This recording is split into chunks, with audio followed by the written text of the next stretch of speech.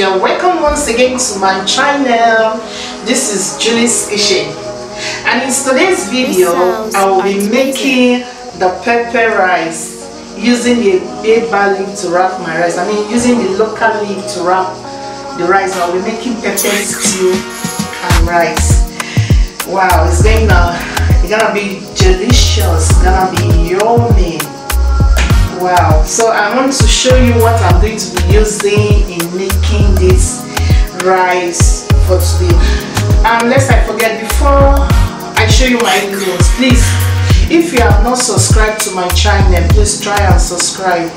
Share my video to your friends, it might be useful to them, and always give me a thumbs up after watching my video.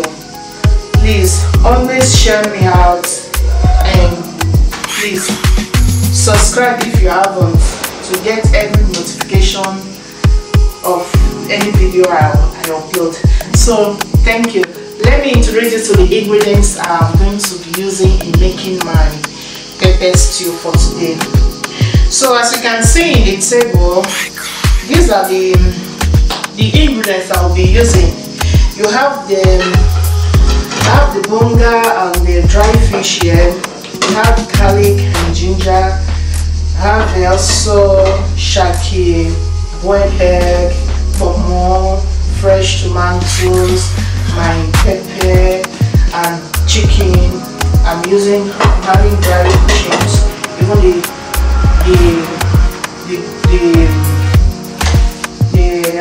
I'm also grinding some dry ones to it too. And this is my curry, my thyme, my oil, and this is the local leaf I'm going to use. In my dialect we call it a eba leaf, which is normally used for izoko. So this is my tomato paste, my rice, my onion that I'm going to be adding to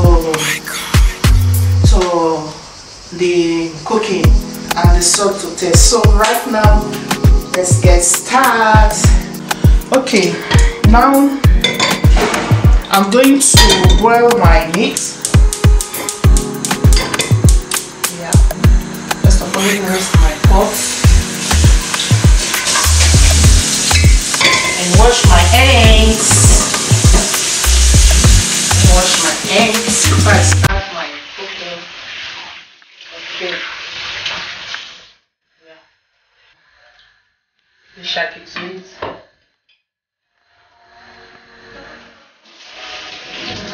More water.